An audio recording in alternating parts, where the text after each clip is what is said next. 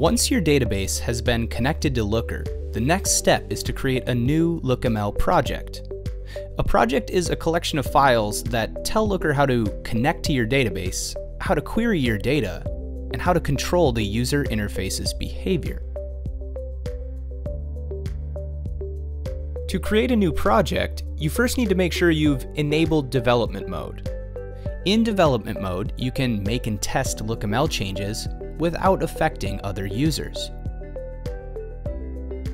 Next, click the Develop tab and choose Manage LookML Projects. This page shows all existing projects. To create a new project, click New LookML Project in the upper right. Next, give your project a name. Looker recommends generating a model from your database schema, but you can also clone a public Git repository or create a blank project.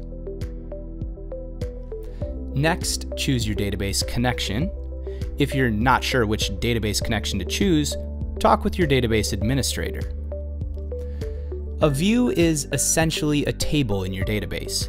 You have the option to build views from all tables in your database or just a single table.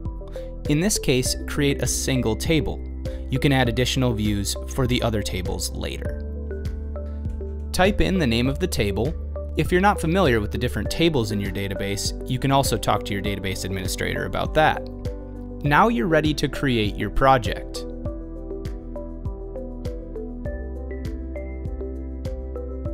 The new project opens in your browser window.